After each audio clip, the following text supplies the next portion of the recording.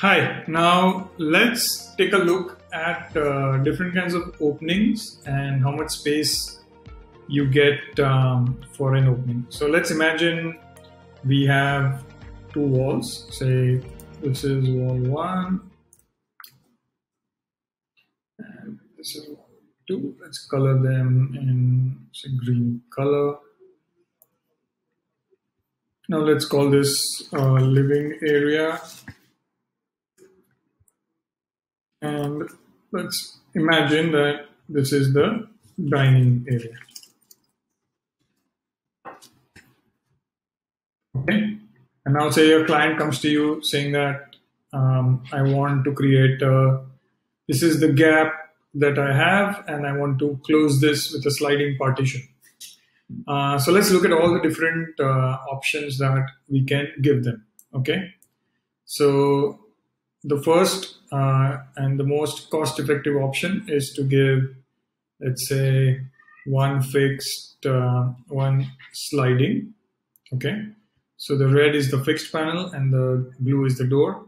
So the door is going to slide like this and it's going to close like this. Now, in this case, we have to, obviously, the door cannot be bigger than the fixed panel. See, I'll tell you what happens in case it's bigger. Okay, let's make this small. Okay, so now in this case, the door is bigger than the fixed panel. So now what happens is when the door tries to close, well, it can't go beyond this wall. And this place is blocked anyways. The only open space you have is here. So it does not make sense to create a door panel which is larger than the fixed panel. But the reverse is true. You can have a large fixed panel and a small door opening.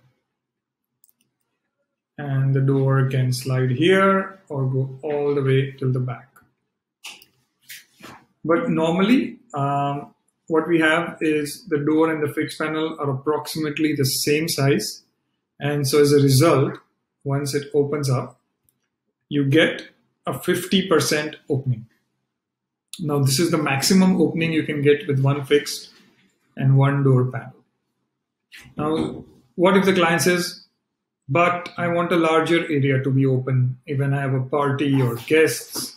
So in that case, what we're going to do is we are going to create two door panels. So let's look at an example here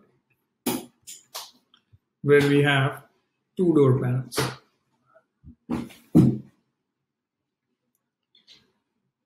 So now so we have these two doors on different tracks, and when they close, so let's bring this here. Let's bring this here. Then you have 66% opening because this area is divided into 3 equal parts, which means each panel is 33%. Right? Each panel size is 33%. So you get a 66% opening. And so on if you were to do 3 panels. Okay, where each panel size is 25%, then you can get the maximum opening area of 75%. You get 75%. Now you keep increasing the number of panels and keep reducing their size, and this number will go up. But what it means is the cost will also go up. So eventually the client has to strike a balance between the money they're willing to spend and the amount of opening that they want.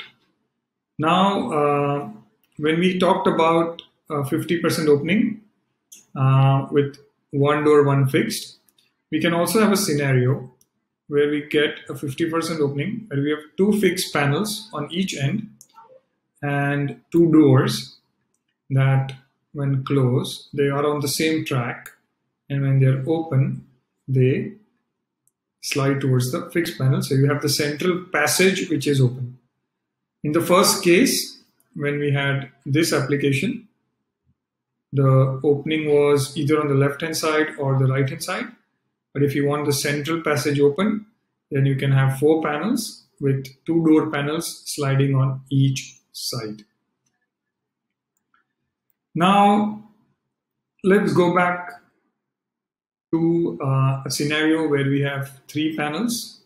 So what normally happens is that these 3 doors are on 3 different tracks. And so imagine these 3 doors are not linked. So what you have to do is you have to, when you want to open, you have to move this panel here, then you move this panel here, and then you move this door panel here.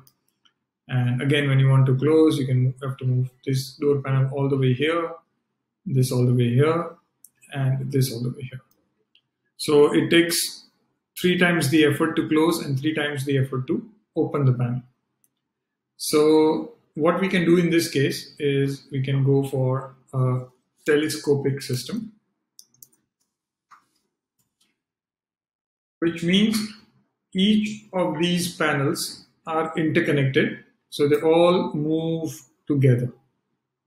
Now let's quickly take a look at a video of a telescopic system, and you will understand.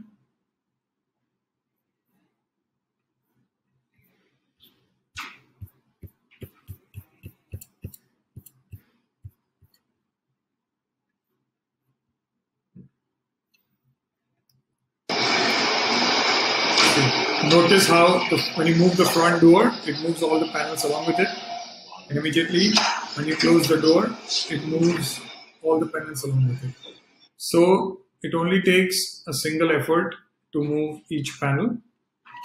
And so this telescopic system is very preferable when you have got more than 1 door panels.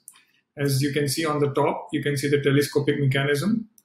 And ideally, the fixing detail on site will have to be designed as such that you hide all of these mechanisms. You can only see the door profile. So this communication for telescopic systems has to be made very clear to the client from day one with drawings.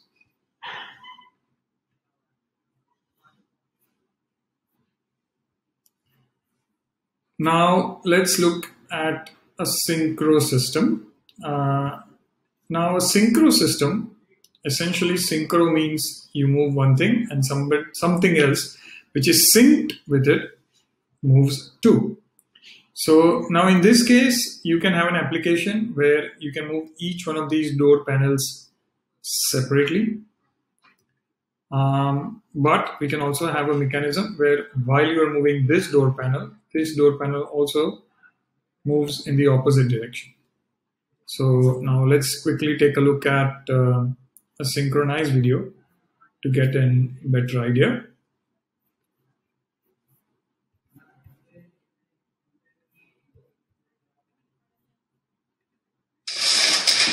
In this case, again, we'll move one door and the second door will move along with it.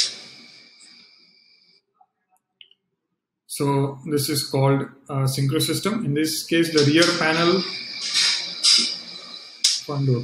So this is how the synchro system works perfectly. In this case, there are no fixed panels. All 4 panels are moving panels and the rear 2 panels are synchro as well. So this can be installed in any configuration that you like.